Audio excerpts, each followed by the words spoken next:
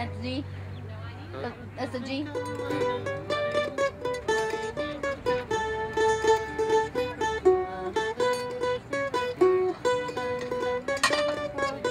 sounds like a D.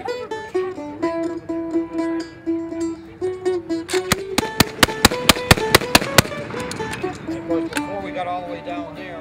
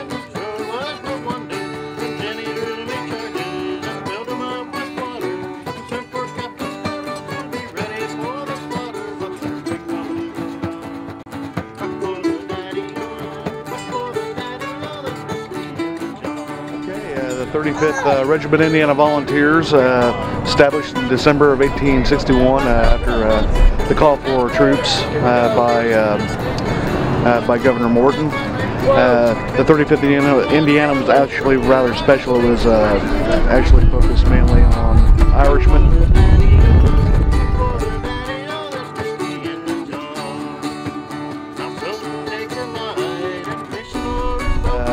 They fought at the battles of Perryville, Kentucky.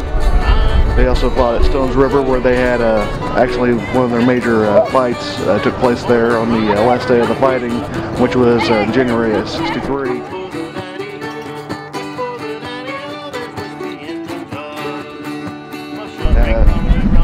Shooting down the rank like a giant machine gun and started hitting the Confederates. The Confederates recovered. Actually, they wheeled around into the front of the 35th Indiana, and they said with 43 minutes, there was just a clash within 40 paces of one another. The 35th was, like I said, almost totally annihilated.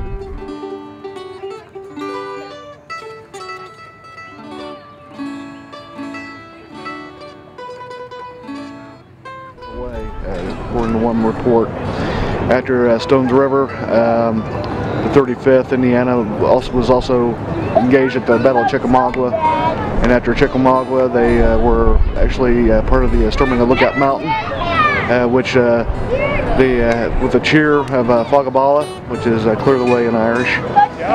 They stormed this hillside, which was pretty interesting because Whitaker, who was then the brigade commander, was supposedly inebriated.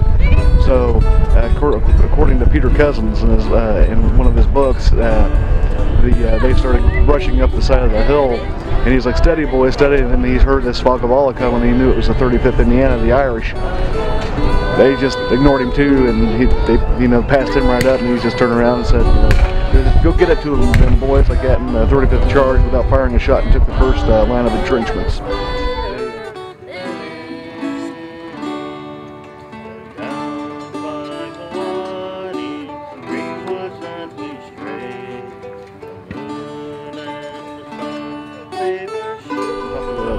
Lookout Mountain that night, and the next morning they were ordered under Hooker to push down on the other side of the hill into Missionary Ridge, where the rest of the Union Army actually were engaging on the Missionary Ridge along the ridge down there.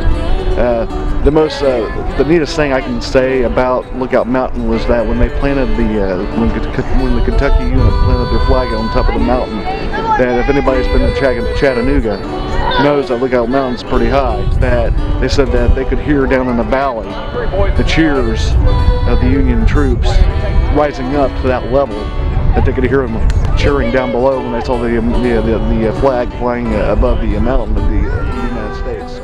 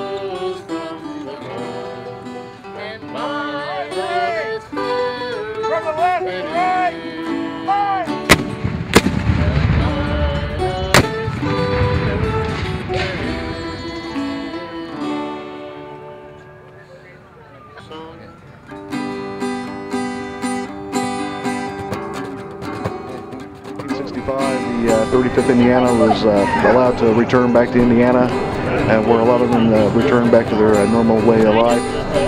My third great grandfather was in Company I of the 35th Indiana. He was a corporal. He was from Terre Haute. He was originally from County Wicklow, Ohio.